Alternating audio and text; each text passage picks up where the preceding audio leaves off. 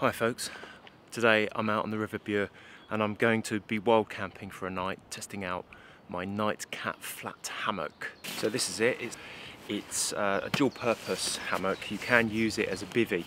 It's got a couple of poles which I'll demonstrate in a moment, allowing it to freestand. Let's just see how easy or difficult it is to erect this. So let's have a look inside.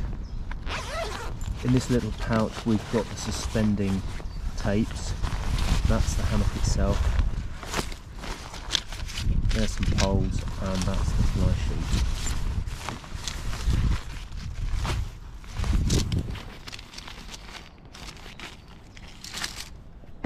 sheet. So in this little bag we've got the tapes.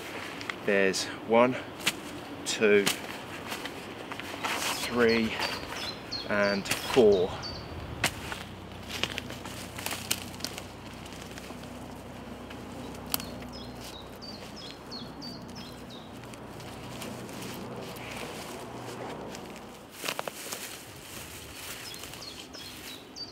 So I'm pretty sure that you wrap the top tape around twice, and this is what the hammock will be suspended from. This is the hammock. Feels like it's made from pretty good materials, nice thick supporting sort of plasticized nylon. That's the anti-insect net. Comes with a carabiner, and I'm going to go and clip that on.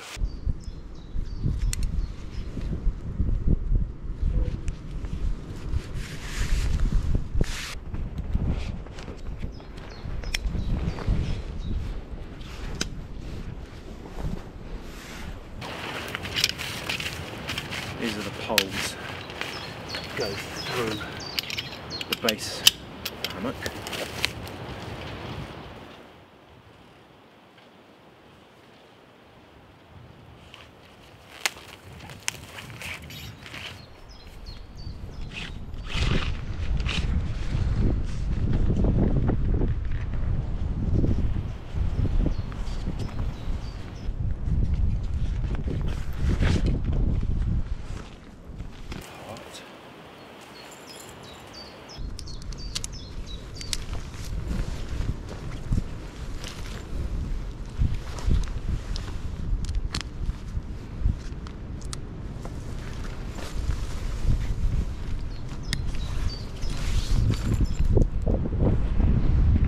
Well, there it is, but it keeps tipping upside down.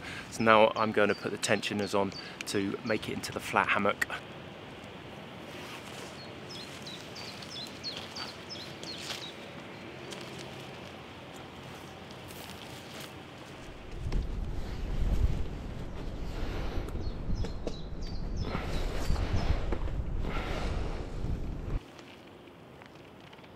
Well, that's the hammock up.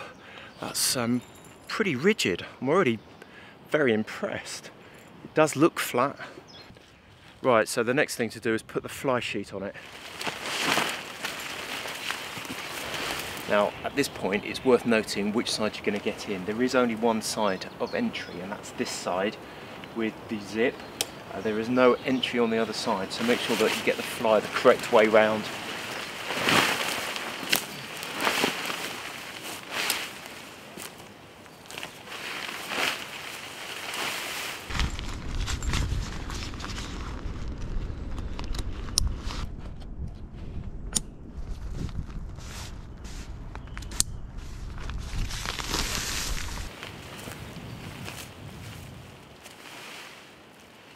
Another small carabiner for clipping on.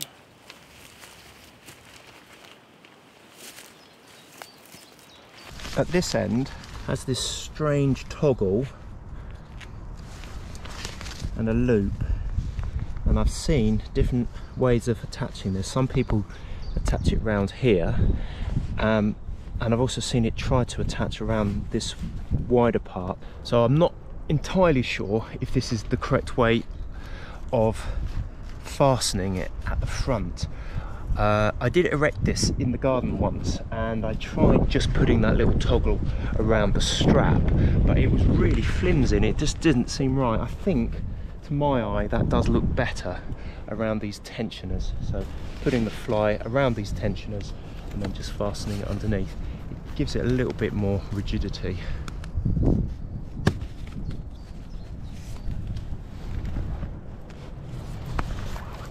That's what it looks like underneath.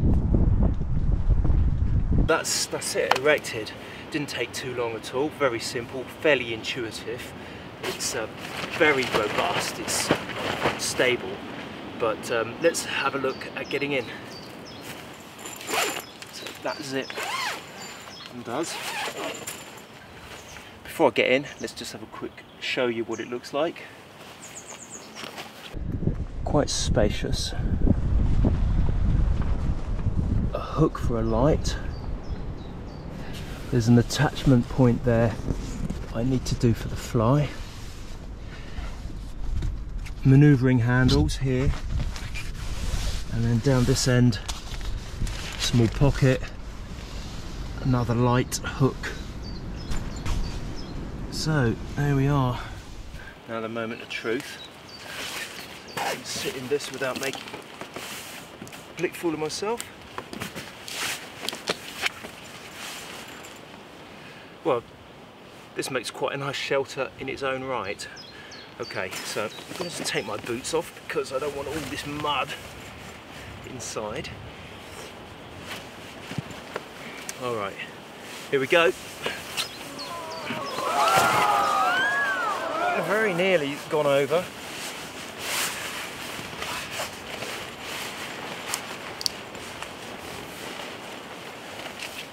Okay, inside. It's swinging. It doesn't feel totally stable, to be honest, but I suppose that is what hammocks do, just as long as it doesn't flip me. Let's look at closing this up. It is rolling around a little bit. Maybe I need to go back outside and tension those straps off because it is rocking, although it is quite a windy day. But that does feel surprisingly flat. Yeah, there is a little bit of a curve. That's nothing compared with the other hammocks that I've slept in. So the other good thing about this being flat means that I can now put a sleeping mat here rather than have an under blanket. So I'll put the rest of that up in a moment. The other thing just to mention, I've bought a tarp which I'm going to put over the top of this as well, just for a little bit of added weather protection. I think I'm going to put this relatively high today.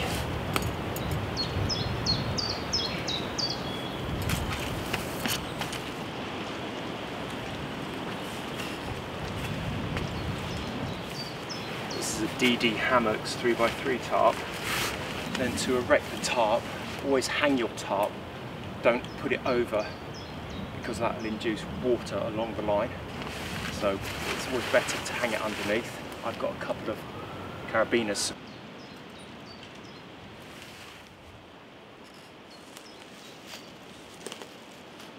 That's the tarp up.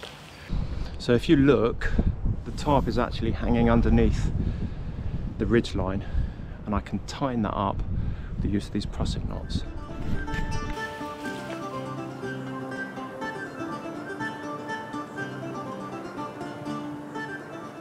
This is my stove that I'm using tonight. I'm going to go out and cut some wood now, get it ready for lighting, keep me warm and cook my food. The good thing about this location is there is ample dead wood and cut trees and branches, so plenty of firewood to be found.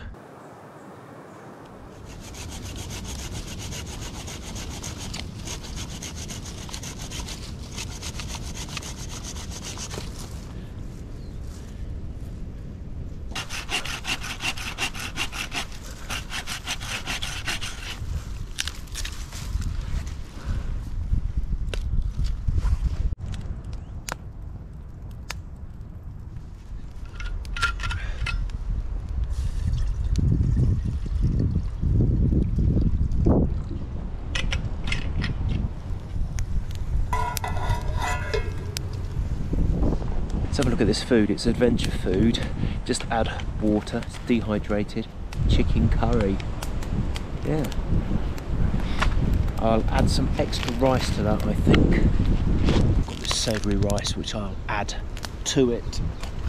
While I'm waiting for the water to boil, I'm going to have a drink. I got one of these. It's Bavarian lager, 0% alcohol, alcohol free, and I think that these are great. Cheers.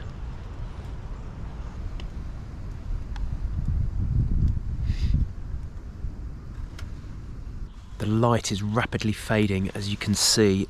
The sun has set. That rehydrated curry that I just had was pretty crap, very average. Don't really recommend that at all. You know, there's something about the campfire that just draws you to it. I really just don't want to leave it. But before it gets any darker, I'm going to say good night, and I'll report back to you tomorrow morning after my night in the Night Cat Flat Hammock. So I'll see you in the morning, folks.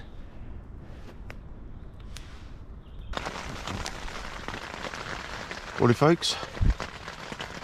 It's raining, as it usually is. It's 5 o'clock in the morning.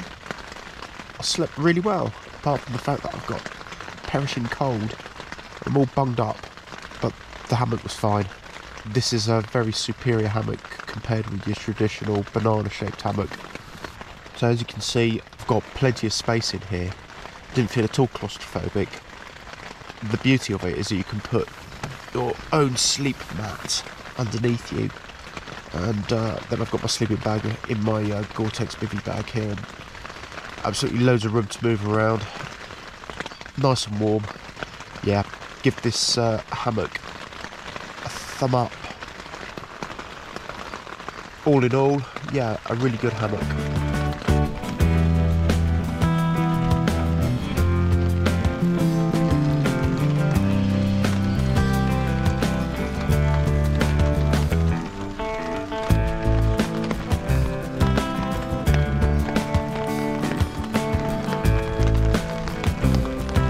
That's it, folks. Thanks for watching, and remember, even in the rain, leave no trace. Bye.